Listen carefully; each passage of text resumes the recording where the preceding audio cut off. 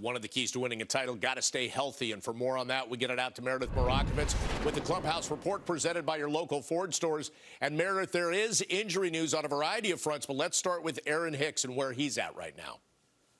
Bob, really not great news when it comes to Aaron Hicks. He wasn't placed on the injured list, but Aaron Boone did reveal that he's dealing with a torn sheath in his tendon in his left wrist. The tendon itself is intact. It's the tissue surrounding it.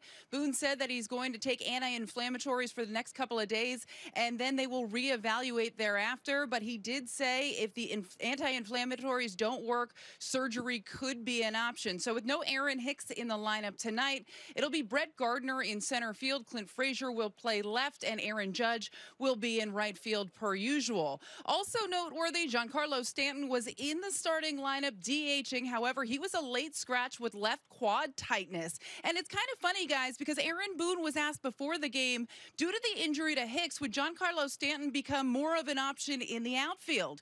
And Boone said that he had been taking reps throughout batting practice throughout the course of this year, and he actually upped his running to try to prepare himself should he have to go out there for a full 9. Now that he's feeling some tightness in his quad, I can't imagine that the Yankees would go that direction. Now, I mentioned that Brett Gardner is going to be in center field tonight. It looks as though he's going to get a lot more opportunity with Hicks dealing with this injury, but Gardner really has not had a great start to the season offensively. He spoke about what he's trying to do to get right at the plate earlier today.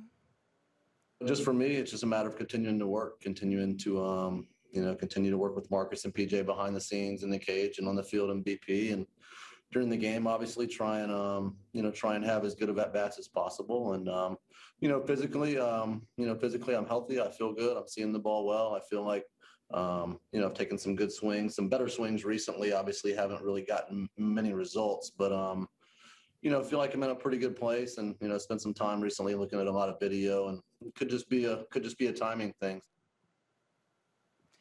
And Gardner seemed optimistic that things are starting to move in the right direction, and the Yankees are certainly going to need him without Hicks in the lineup. Another option in center field would be Tyler Wade. Now, something else is interesting. The Yankees made a move today on the minor league side. Estevan Florial, who got off to a great start with the Somerset Patriots, was promoted to AAA. Aaron Boone has always talked about Florial in high regard, saying he's a five-tool player. He can do just about everything. He can play a legit center field. He has the speed, and he can hit with power to all fields. They like what they've seen with Florial over the years. The problem is he has not been on the field very often. He had some freak injuries in 2018. He broke his hamate bone, and then in 2019, he fractured his wrist. So according to Aaron Boone, they just want him to get a full season to really show what he can do and what they believe he can do.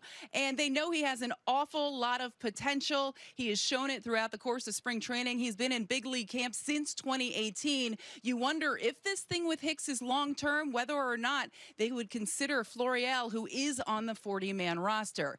Now, as far as other injuries are concerned, Zach Britton is scheduled to throw a sim game tomorrow. If that goes well, it looks like he'll start a rehab assignment. Aaron Boone said he'll likely make 5 appearances, and he should be back as long as he feels healthy pretty soon after the 60 days is up.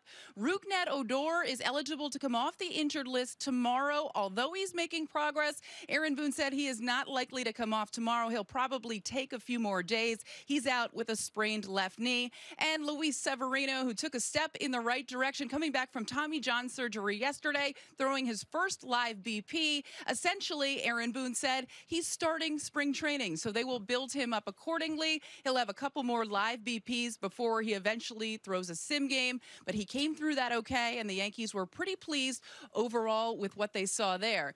Now, guys, one thing that the Yankees are extremely happy about today, it was the second consecutive day with no new COVID positive tests. And also Aaron Boone provided a little bit of clarity when it comes to Gleyber Torres, saying that he may not have to wait the full 10 days of quarantining. He could come back sooner. And Aaron Boone seemed to indicate that they believe he'll be back sooner than 10 days.